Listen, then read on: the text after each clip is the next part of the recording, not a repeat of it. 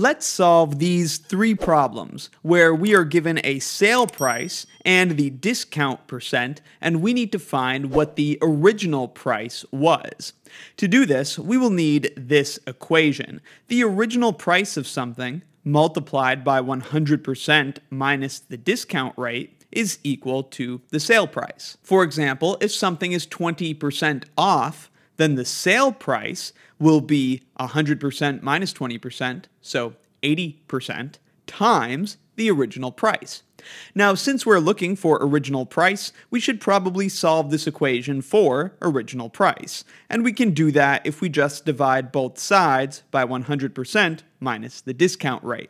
And that gets us here, which we can use to easily solve all three of these problems. Let's start with this one. The sale price is $48.75, and this happens with a discount of 25% off. So what was the original price? Well, all we have to do is take the sale price and divide by 100% minus the discount. So on my calculator, I'll type 48.75, and we need to divide by 100% minus 25%. So that's 75%, which as a decimal is 0.75. Doing this division, we see that the original price must have been $65. And again, to get that denominator, all we did was 100% minus the discount, which in this case was 25%, and that gave us 75%, which as a decimal is 0.75. Let's go to the next example. There is a sale price of $100.30. This is with a discount of 15%. So what was the original price? To find the original price, we need to take the sale price of $100.30, so I'll type that into the calculator, and we need to divide by 100% minus the discount. The discount is 15%, and 100% minus 15% is 85%.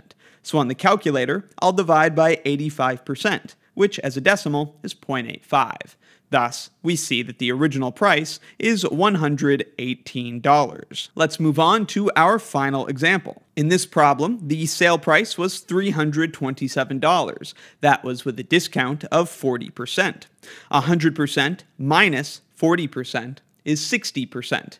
Which as a decimal is 0.6. So to find the original price, we just need to do 327, the sale price, divided by 0.6. And when we do that, we find that the original price must have been $545. And that's all there is to it. Given the sale price and the discount percent, just divide the sale price by 100% minus the discount percent to find the original price. And that comes from this intuitive equation, that the sale price is just the original price times 100% minus whatever percent is being discounted.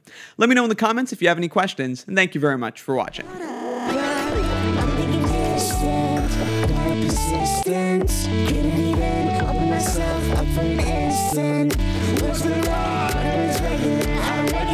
Integrity.